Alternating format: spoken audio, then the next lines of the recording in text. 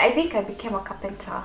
Right now I should be a qualified carpenter because I don't know, I can fix my own things.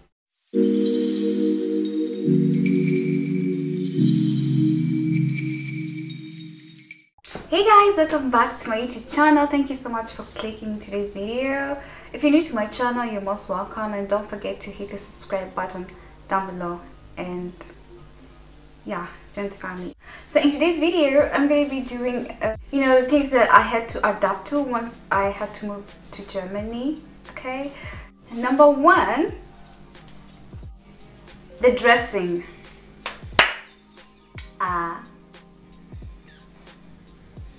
You know, you have to dress according to the seasons, like winter, spring, summer, autumn. The different seasons have different temperatures and the weather, of course, you understand. So like every other time you have to shift your clothes, because the clothes that you wear in summer you might never wear it again up to next year. Like we are in summer right now, so the summer clothes that I'm wearing right now I might never, once summer is over I just have to wait up until next year during summer or spring, when the temperatures are a little bit hot. That's when I'll be able to wear my summer outfits.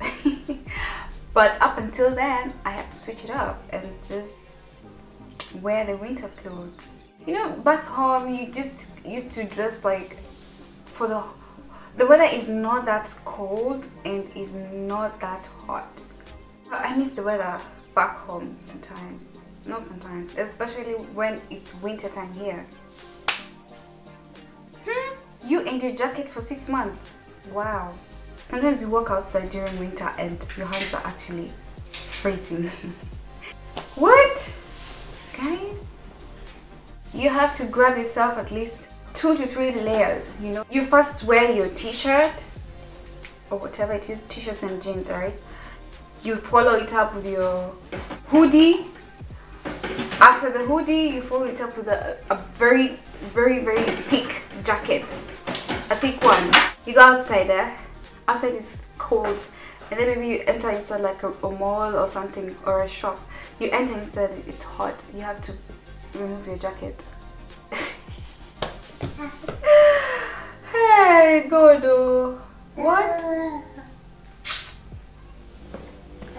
Hey, winter. Don't play with winter. Those people love summer because summer the temperatures are hot and you dress up. Yeah, so that's it. Number 2 is the supermarket. When you go to the supermarket in Kenya, let's say in Tuskys, I remember if you go to the supermarket, there's a person, when you're going to the cashier's place, there's a person who's going to pack the stuff for you and give it to you after you pay, right? But here, my dear, you have to carry your own bag or a paper bag from home and come, and when the cashier is, you know, tip tip tip, schnell schnell schnell, I mean very fast, yeah, they're always very fast, just like hello hello, tip tip tip tip tip tip tip tip, 10 € bitte. You give them money as you're packing, they don't even want. Yeah, chop chop. You pack your own goods, okay, and then go. Yeah, and you buy the bag. Did we used to buy the bag in the supermarket back in Kenya? I don't think so. Did we? Those paper bags. Those that reach in Tuskys. Nah, you don't buy. So if you're traveling and then you're waiting for someone to pack the stuff for you. Shock on you, my dear. Number 3, keeping time. You know African timers, and you come here and you're like, what? You cannot even be a minute late. Like I remember when I was working and I was like, why? You cannot. If you're supposed to be at work by 6:30, please be there by 6:30. Otherwise you're going to have feeling Zeiten, which is not a good thing. If you have an appointment or something, you have to be there. If they say the 7. Please be there at 7. Not 7:01, not 7:02. Because you go there at 7 and you find people, everybody. I used to go there exactly at 6:30 and I find everybody already seated. Some people are already seated there, which means they came 10 minutes earlier or 20. I don't know, but they're very punctual. No, I'm an African timer, but I just have to go with being punctual because that's the way of life here. You have to be punctual. The next thing is appointments. I cannot just wake up one morning and say I'm going to the doctor. Okay, I cannot just say like I'm going to the doctor, like just right now I have to go to the doctor because I'm sick. No, it does not work like that, baby. You have to call the doctor's office, okay, and make an appointment. You just don't rush out of your house and go to the doctor and you feel like they're going to treat you because why? No, you have to book an appointment. So unless it's an emergency, maybe they're going to rush you to the hospital, but normally you have to go to the doctor's place and make an appointment. So anything is appointment. Most of the things is just they deal with appointments and time. The next thing, you know, in Kenya we have a postal address. Okay, we have a postal address. Sometimes maybe they send these bills to the postal address, but it's not at your doorstep, right? It's at the postal office. That's where you have your post box.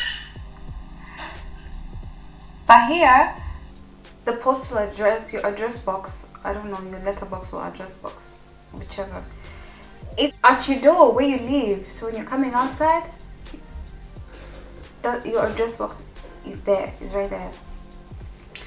So you will be receiving lots and lots of letters. Hey, you go, like you visit your friend in another town and then you come back and maybe they send you a letter and you were supposed to do something and you never did it. My dear, you're in trouble. Maybe they gave you a time limit to do it and you missed out on the letter because you had traveled. You're in trouble. Anyways, every time I come back home, I just have to check my mailbox or address box or letter box, whichever. You have to check it because you might be having a very important letter right there and you forgot about it and you'll be in trouble. The next thing, I think is number 5, right, is moving out. Like, you just cannot wake up one morning and say you're moving to a new house. No, there's protocol, my dear. You know where you live, there's like, maybe back home in Kenya we have those chiefs, you know, the places where you go to register, the registry, whatever. So the registry here, you have to go to, if you're living in that town, you have to go back there so that they can give you something like bestätigung. Is it a bescheinigung or bestätigung? Something that shows that you is not a resident of the town anymore. You are moving out. And if you're moving out, once you move and you go to the next place you're going, you also have to go and register yourself so that they know, yes, there's somebody new who's living at this particular place, and you need your address and your name on the address. So in any case, you just don't move anyhow because they have to keep track of where exactly you're moving and who is moving in with you. They have to know all that, all those details, and how big is your house. And you know, you cannot just say like, I am going to live with my friend together. We've decided to live together. You have to register your friend. And if in any case you're living in a single room and you brought your friend with you, you can't do that. The room is not enough for you and your friend. You just cannot switch houses anyhow you want, because number one, finding a house is very difficult. If I say difficult, I mean difficult. You know, if you're living like in München, even in Stuttgart, finding a house, no, it's too difficult. At home in Kenya, if you want to move and you found a house somewhere, you just pack your things and go. Nobody will ask you, you don't have to go and register yourself as a chief and say, oh yeah, I just moved here. No, you don't have to do any of that. But here you have to do that. Next we have having to assemble your own furniture and screw it, or do all the screwing and everything. I think I became a carpenter. Right now I should be a qualified carpenter, because I don't know, I can fix my own things. Like here, nobody is going to fix it for you because the carpenter is not there. Once you order something, you see like a very, very nice looking chest of drawers or table for your living room. Once you order it, my friend, they're going to bring you like pieces of the table. Okay, so you're the one who has to bring the pieces together and screw the table up and fix it yourself, unless you can have someone who knows how to do it to come and do it for you. Or rather, if you ordered it from a certain company and the company offers you know, the services to their customers that they can make after they have delivered, you have to pay extra for them to fix the thing for you. Number 7, separating trash. So here we have this kind of like, you have to separate trash, the plastics and the organic waste and the cartons maybe, and the glass. You have all like the yellow sack and the whatever, you know, you have to separate the trash. You just don't put everything together. And I find like that's a very nice thing to do, because we have to protect our environment anyways, you know. Like you have to separate the plastics from the organic material. So that's something to appreciate. What's the thing I have here? Oh yeah, driving. Do you know how much driving costs in Germany? What? You'll be shocked. Driving in Kenya costs, I think, like 10,000 shillings or 20,000 shillings. When I used to be back home, it used to cost around that, like the AA driving, or yeah, it's not more than 20,000 shillings unless it changed. I don't know. But seriously, and you drive for like three months. 3 months. Yeah, you just don't take long. You know, you learn the driving and then you just start driving. Here, driving. My goodness. You will drive like, you will have to do the theory part and do the practical bit. And do you know how much this thing costs? It will cost you almost 300,000 shillings. And if in any case you fail the driving, your money is gone just like that. Yeah. You have to redo it again. You have to redo it again. I mean, the rules on driving in this country, the rules are very strict. And when I say strict, I mean strict driving rules. Buying yourself the car is expensive, and maintaining the car is expensive, because you have to pay for the tax. Because you're driving, you need to pay tax. Do we pay tax in Kenya for driving? I don't think so. Can you imagine you have to fuel your car, and every month you have to pay the tax for the car?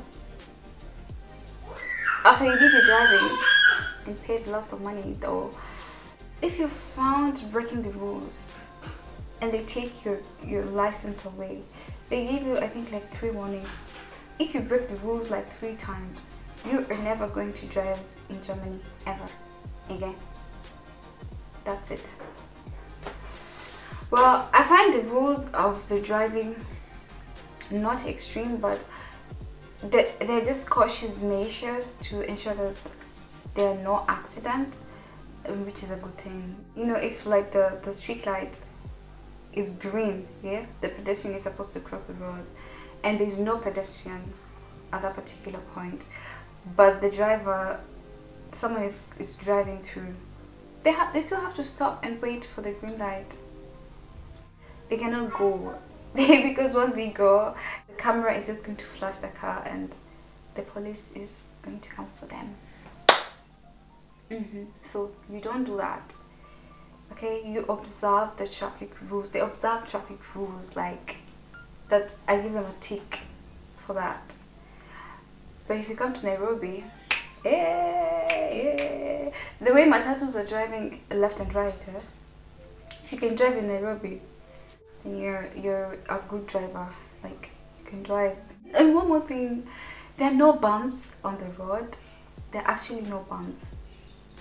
Like we have bumps on the road in Kenya, but here there's no bumps. The road is just going like straight, no bumps. The next thing is I talked about the dressing. Let me just go back to the dressing one more time a little bit.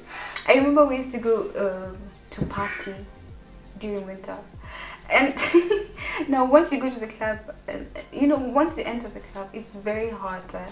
So you have to remove your jacket, and there's a place where you put your jacket and maybe you pay like €1 so they can keep your jacket for the night, and then you'll be going inside to while you're free. I mean, party during winter is so difficult. You just have to go to the party, but hey, once you come out there, it's cold. It's really cold, and you can't even dress like, you know, like the way back home in Africa people really dress up when they're going to parties. Heels. Try wearing heels during winter. You want to freeze to death. You cannot wear open things like, and you're going to party during winter. I'm so used to wearing sneakers, something that I never used to wear that much. It's not like I was a fan of wearing heels, but if you're the kind of person who loves to wear heels,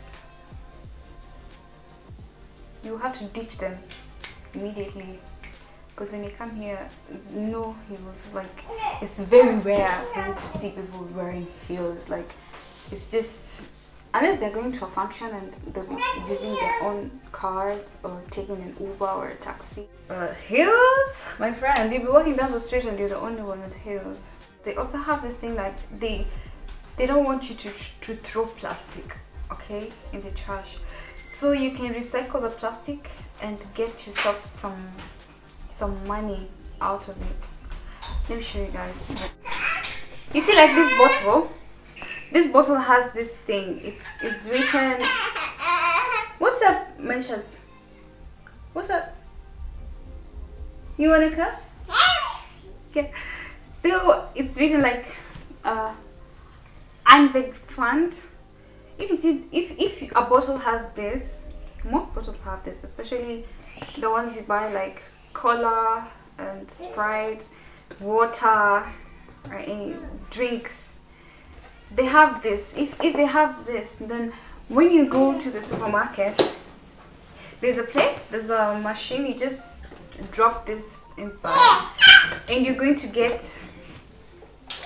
You see, it's written 25 cents, so you're going to get 25 cents. If you have like a car, maybe you can put all your bottles, and when you go there, you can get maybe like, you need at least maybe 20 bottles for you to get something like 20 euros out of it. But this is actually something cool because you don't get to throw trash, or you don't get to throw plastic away and, you know, destroy the environment. Rather, you can make something out of it. So they gave you get 25 cents out of it so that you don't throw the bottles away. I find that idea very nice one, honestly. So that sums up the end of my video today. If you liked the video, give it a thumbs up. And guys, don't forget to hit the subscribe button. If you're watching my video and you haven't subscribed to my channel, please subscribe to my channel. It's free. Subscribe to my channel, okay? Yeah, and I'm so grateful to those people who watch my video, by the way. Let me know what you thought about the video in the comment section down below. Yeah, and I will see you guys in my next video. Bye.